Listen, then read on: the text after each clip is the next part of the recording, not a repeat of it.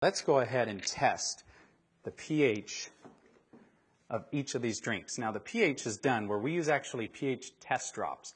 And these test drops are actually the same drops that you would use to test the pH in a pool. And we're just going to put 4 drops into each of these glasses. Now the pH scale ranges from 0 to 14. And what you want is you want to be on the high side. You want to be as high as you can get. You don't want to be on the low side. So we're going to go ahead here. We're going to stir these up. We're going to stir up this first one here, the Sprite. And you can see on the, basically on the low side of the pH scale, you've got very, an orangish color, which is what you don't want. You get into here to the vitamin water. I thought vitamin water was supposed to be good for you. Well, it's got a very low pH to it. We get in here to the reverse osmosis waters. This surprises a lot of people when they actually see this reverse osmosis water. You go to the store and you buy these bottles and you think that it's really good for you, but yet you can see it just doesn't have that much of a pH value. Now this last glass, this is the tap water. Now this tap water here is, it's blue.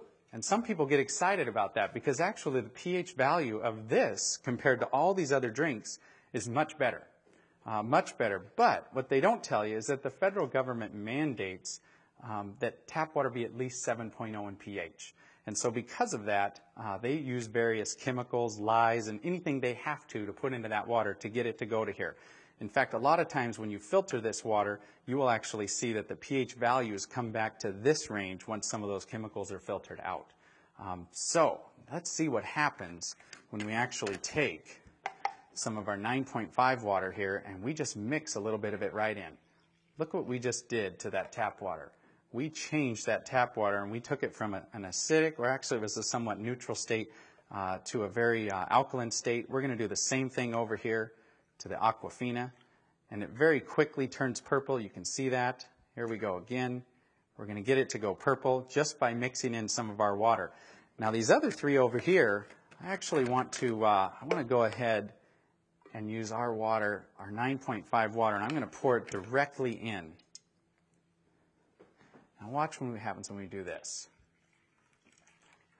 Isn't that amazing? We're not getting any color change at all.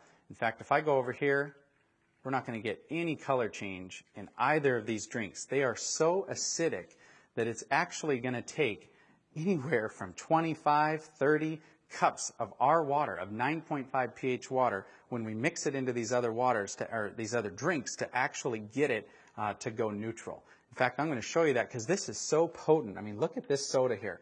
This soda is so potent that if we just take a tiny bit and put it right into one of these cups, it immediately takes away the alkalinity of these. I mean, take a look at that. It is just, it's absolutely gone. And so very, very quickly you can take an alkaline substance and turn it into a very acidic substance. I want to clear these.